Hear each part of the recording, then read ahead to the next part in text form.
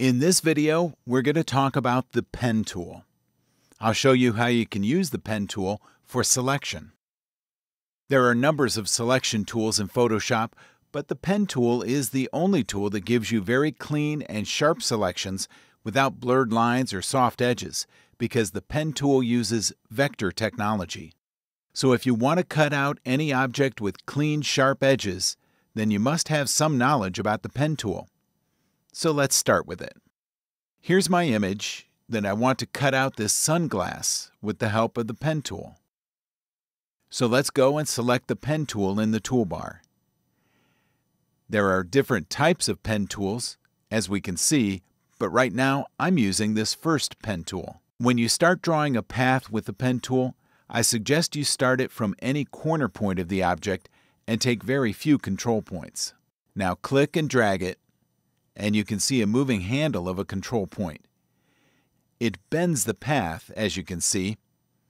We can set our path properly with the help of this handle. Now click and drag for the next control point and bend its handle this way to set it properly. You can see here the path gets out of line because when drawing the previous control point, we have bent its handle.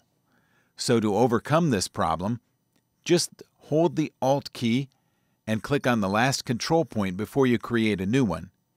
It will remove the handle and allow you to draw the path properly. Continue drawing the path like this. Let me speed this up. This is the path panel. In this, you can see the path you have drawn before sometime. Just double-click on it and save it. I did not need it, so I'm deleting it. Here's the path which I have created before. Click on it and see at the bottom of the path panel there is an icon called Load Path as Selection. By clicking on this icon, you can convert the path into a selection. So now select the layer and press Ctrl+J to create a new layer of the selected portion. Here I want to cut this hole properly from the path. So I have to go to the path panel and select my path again, and see here in the Pathfinder options, I have to choose Subtract Front Shape. Now draw the path at the edge of that hole, and select it, and delete it.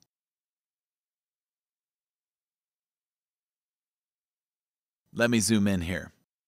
Here you can see the edges of the object are still very sharp. They've not been blurred.